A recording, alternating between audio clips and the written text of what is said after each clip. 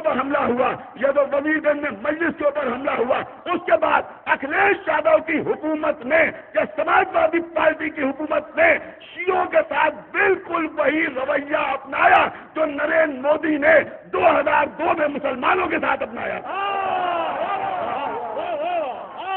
جو وہاں اپنایا گیا تھا، اس لیے تو وہاں بھی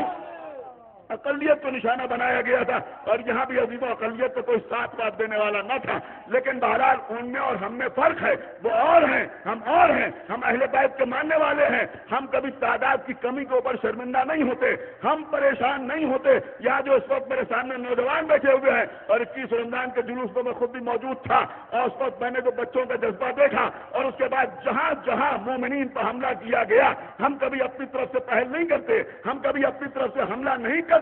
لیکن ایک جملہ میرا دل چاہ رہا ہے کہ اس وقت مجمع میں آپ کے سامنے کہہ دوں کہ ہمارے نوجوانوں نے جس طرح سے 21 رمضان کو ایڈمنسٹریشن کی لاپرواہی کے باوجود اپنے جلوس کی حفاظت کی اور اس کے بعد اپنے محلوں کی حفاظت کی، میرا دل آواز دیتا ہے کہ میں ان کے لیے کہوں کہ ماشاء اللہ۔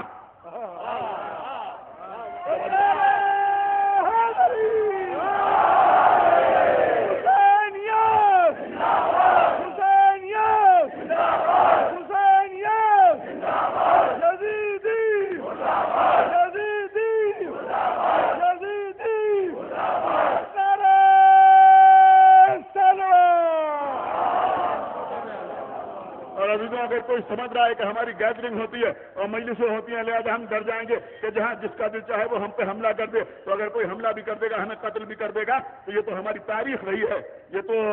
ہماری روایت رہی ہے کہ ہم اہل بیت کے سلسلے میں شہید ہونا اپنے لیے شرف سمجھتے ہیں۔ لیکن دنیا یہ بھی سمجھ لے کہ اگر ہمارے سامنے یہاں علماء بیٹھے ہوئے ہیں، کہ اگر ہمارے سامنے جناب میثم تمار اور رشید ہجری کی مثال سامنے ہے، تو ہماری نظروں کے سامنے جناب مختار بھی ہے اور سید شہید بھی ہے۔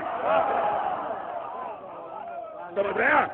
جناب مختار کا کردار بھی ہمارے سامنے ہے اور جناب زید شہید کا کردار بھی ہمارے سامنے ہے، تو دنیا ہم کو مجبور نہ کرے کہ ہم اپنے دفاع کا انتظام اپنے ہاتھ میں لے لیں۔ اور بہرحال لوگ خوش نہ ہونے پر صاحب مجلسیں ہوتی ہیں، تو اگر مجلسیں ہوتی ہیں تو مسجدوں میں جماعتیں بھی ہوتی ہیں، سمجھ رہے ہیں؟ تو کہیں ایسا نہ ہو کہ ہر جگہ حفاظت کا انتظام کرنا پڑے۔ بہرحال عزیزوں، جنت البقیع میں جو ظلم ہوا اور اسی ظلم کا سلسلہ آج تک جاری ہے۔ آپ دیکھیں جناب بی بی زینب سلام اللہ علیہا کے روزے کے اوپر بھی حملہ کیا گیا، بی بی سکینہ کے روزے کو بھی ٹارگٹ بنایا گیا، جناب عمار یاسر کے روزے کو بھی ٹارگٹ بنایا گیا، یعنی مسلسل حملے ہو رہے ہیں۔ بی بی سیدہ کے قبر کے اوپر سایہ نہیں ہے۔ ہاں عزیزوں، صرف بی بی سیدہ نہیں بلکہ امام حسن علیہ الصلوۃ والسلام، امام زین العابدین علیہ الصلوۃ والسلام، امام محمد باقر علیہ الصلوۃ والسلام، امام جعفر صادق علیہ الصلوۃ والسلام، سب کے روزے اس طرح سے مسمار کر دیے گئے، کسی کی قبر کے اوپر سایہ نہیں، کوئی چراغ جلانے والا نہیں، ہمارا دل پاش پاش ہوتا ہے۔ ہاں عزیزوں، رسول کی وہ بیٹی کہ جس کو دیکھ کر رسول کھڑے ہو جاتے تھے کہ میری فاطمہ آ رہی ہے، میرے دل کا ٹکڑا آ رہا ہے، سمجھ رہے ہیں آپ عزیزوں؟ اسی بی بی کے اوپر بعد رسول کیا ظلم کیا گیا کہ پسر خطاب نے جلتا ہوا دروازہ بی بی کے اوپر گرایا۔ جناب فضہ فرماتی ہیں کہ بی بی دروازے اور دیوار کے درمیان اس طرح سے پس گئی کہ جیسے چکی کے دو پاتوں کے درمیان کے اس کا دانا پس جاتا۔ اس کے بعد بی بی نے چیخ کے کہا فضہ میرا محسن قتل ہو گیا۔ بدر میں جناب محسن کی شہادت ہو گئی۔ عزیزوں، یہ وہ ظلم تھا، یہ وہ ظلم تھا کہ جس پر مولا علی نے بھی باواز بلند گریا فرمایا۔ میں کہوں گا یا علی، بی بی فاطمہ زہرا کے اوپر دروازہ گرایا گیا، پسلیاں شکستہ ہو گئی، آپ غسل دے رہے تھے تو چیخ مار کے روئے۔ جب کسی نے پوچھا یا علی آپ کا جیسا ثابت چیخ مار کے کیوں رویا، تو آپ نے فرمایا کہ فاطمہ کی پسلیاں شکستہ ہو گئی تھی۔ یا علی ذرا کربلا میں آ کے دیکھیے، حسین کے لاشوں پر گھوڑے دوڑائے جا رہے۔